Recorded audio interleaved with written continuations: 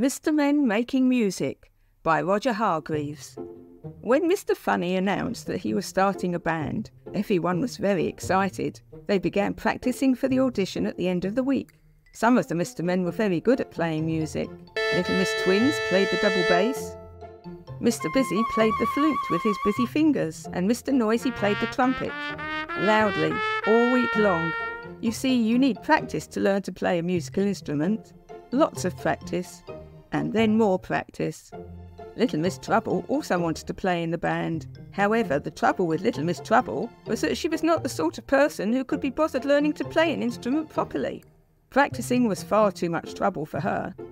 She tried the piano, plonk, plonk, plonk, and gave up.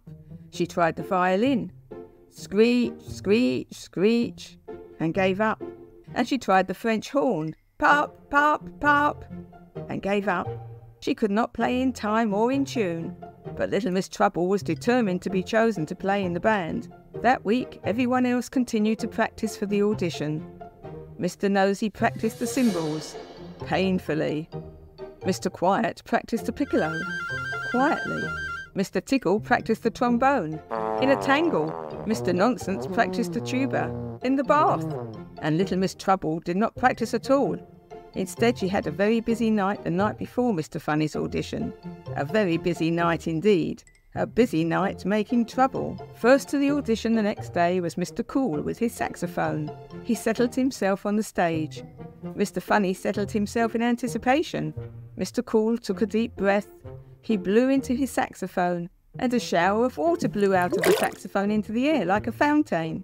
Someone had filled his saxophone with water. Mr. Funny smiled.